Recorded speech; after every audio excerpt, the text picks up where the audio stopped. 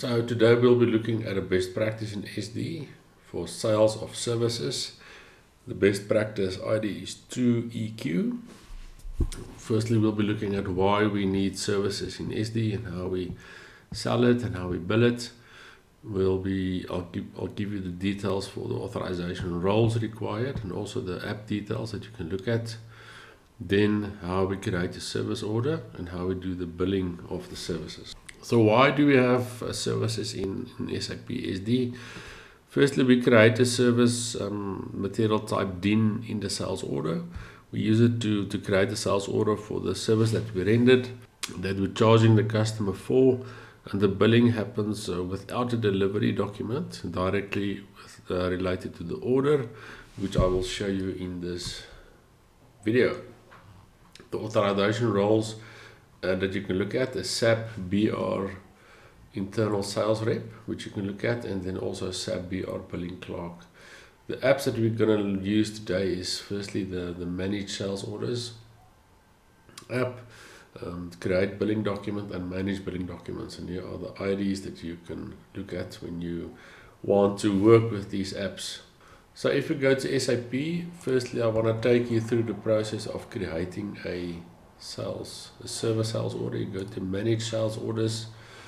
In here we're not going to filter anything right now, we're just going to go to create and create VA01. In here you can select your order type. We're just going to use the standard order OR for now, but you can also use, if you have a specific order types created for service orders, you can select your order type, sales org 1710, distribution channel and division. You continue. So firstly, the sold to party that we're going to look at is 1710003,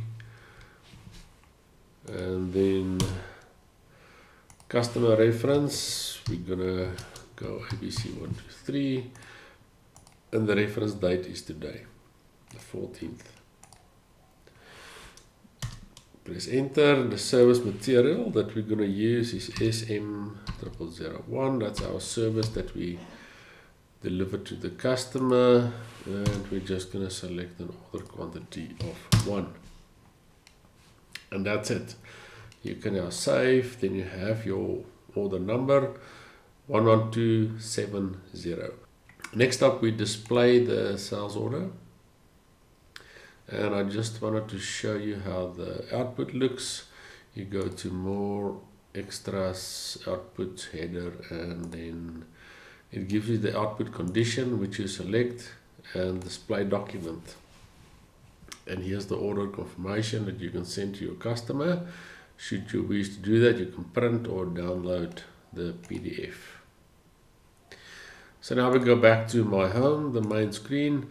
Next up is we're going to create the billing document directly from the service sales order. There's no delivery document created. We go to the billing section, billing processing, and then create the billing document.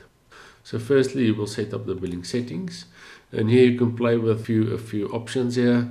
You can set the billing date and type. You can create separate billing documents for each items in the billing list, and so on. So you can play with these settings. I'm just going to leave this like that for now. Then I'm going to select my order number, which is this one, and then I'm going to create my billing document.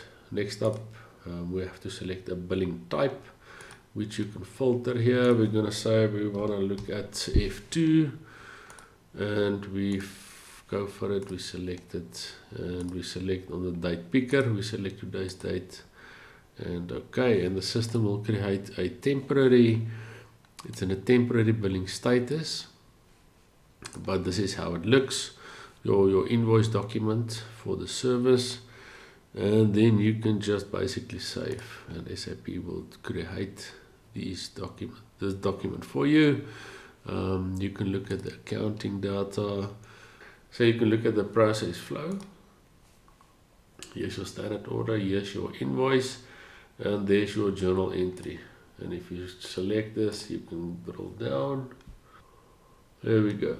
There's your GL accounts. That was the amounts were posted to. So that detail is available for you to look at. So let's return to my home. Next up, I want to show you the last app in the billing processing section called Manage Billing Documents. So we want to look at the billing documents that we created today. I select today's date.